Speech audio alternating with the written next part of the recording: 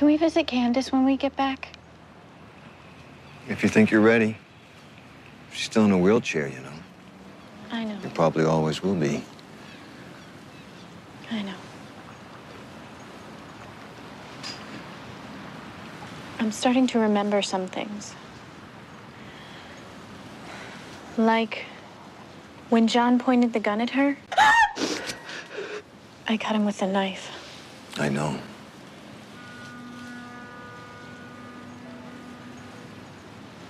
And Mr. Mayor. He stepped between us, didn't he? Yeah. He saved your life. Can we visit him?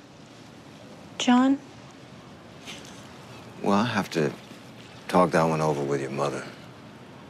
From what I understand, he hasn't spoken a word since the... I know. But he might. To me.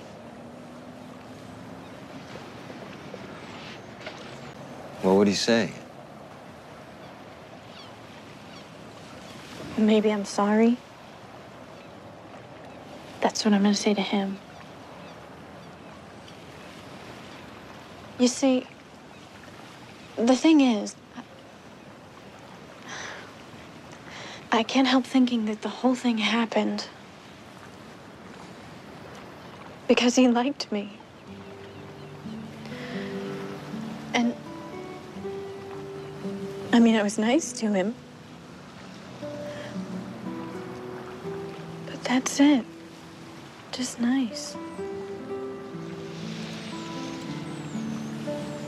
Tick, if he needed more than kindness, that's not your fault.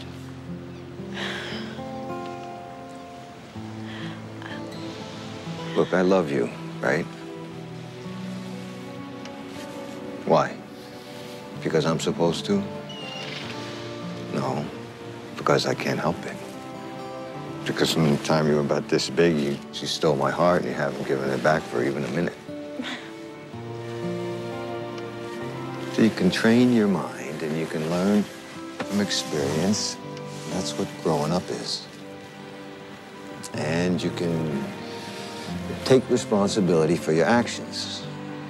But you can't make your heart behave. Take it from one who knows. You will love who you love. Don't ever apologize for that. Don't ever feel you have to. Hey! You can go now. You want a donut?